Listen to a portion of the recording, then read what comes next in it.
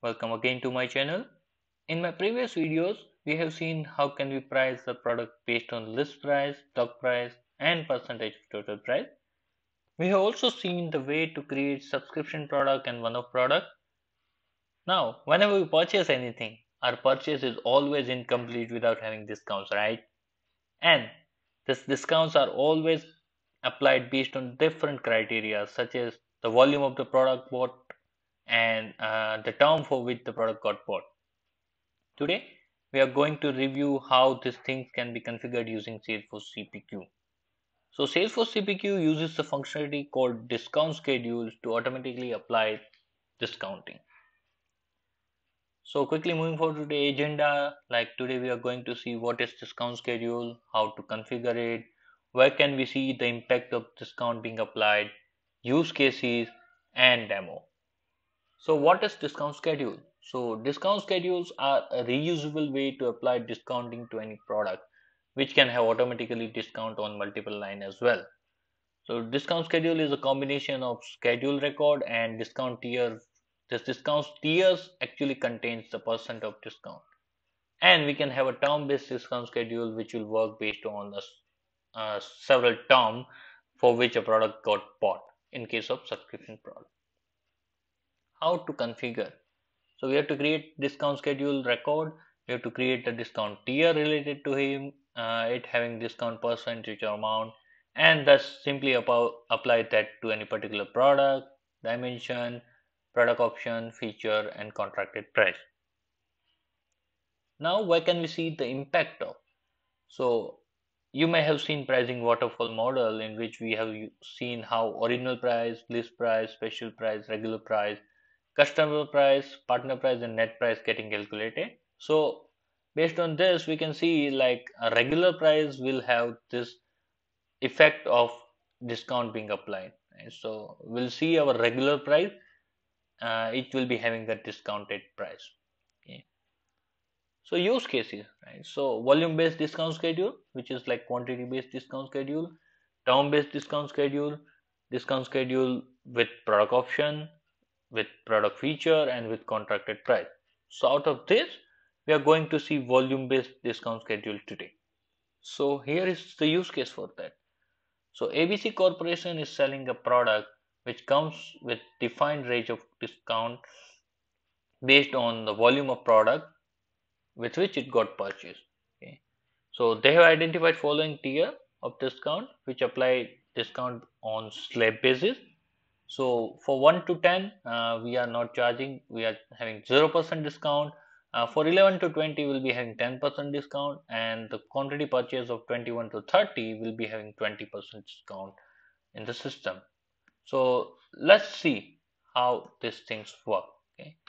So we have created a product called discount schedule use case, and there is a field called discount schedule which has a discount schedule called use case 1. So here it is, right? So it is a use case 1, it is a slab based discount unit is percent. We have discount aggregation scope as a quote level scope. Cross product is unchecked, cross order is unchecked, include in bundle quantity is also unchecked, and you can see the use of this like just click hovering on that. So cross product is defined. When it is being defined, then it will be applying discount based on the different products quantity. If cross order is checked, it will be something like it will be checking for a previous purchase of the same product, and include bundle quantities. That means like if a product is bundled, right, is marked as bundled, then whether to include that quantities or not.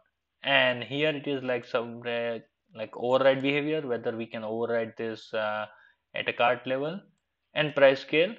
Even we can set the field on which based on which we want to have this tiers working. Now when we go to related, we have actually defined those tier over here like 1 to 11. This is exclusive, and that's why it is 1 to 11. We have 0% discount. 11 to 21 we have 10% discount. 21 to 31 we have 20% discount. Now let's jump in and check this out. Okay, so I'll go to catalog. From there I'll add this product. And when I come to cart, I can see like my quantity is one, the price is $1,000, right? And net price is again $1,000, and we can see this original price, special price, regular unit price, customer unit price, and net unit price over here.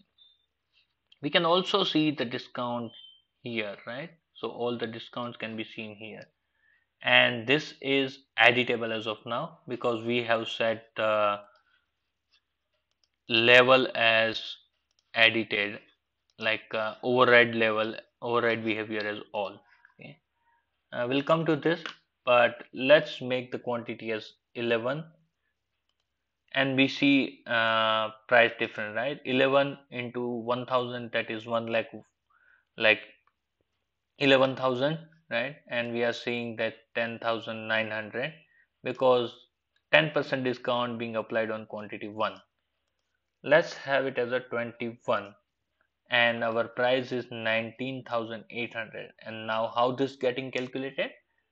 Because it's a slab based discount, let's see.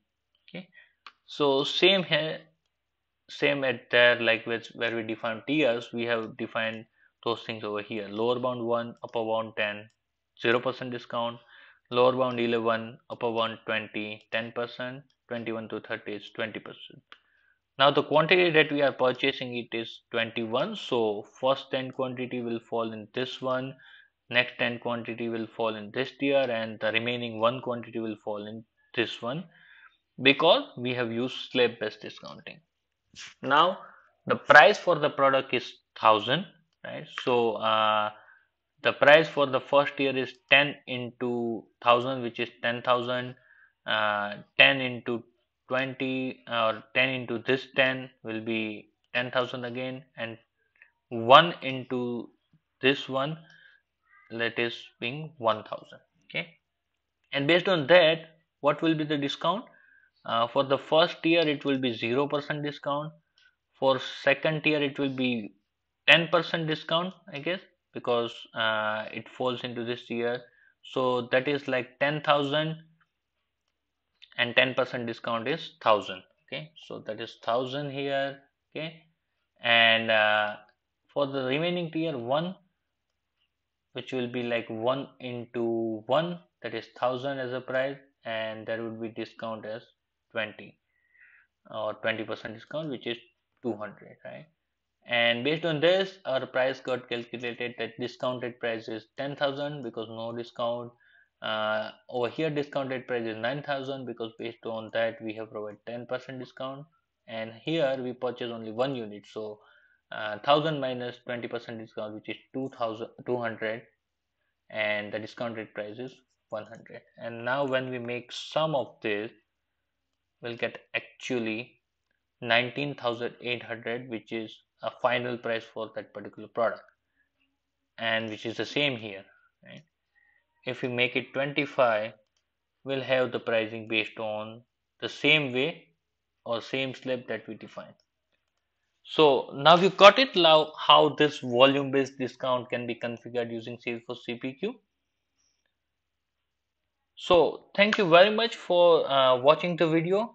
If you like this video, please like it, share it, and subscribe to my channel to continue having learning based on my experience in Salesforce CPQ. Thank you very much.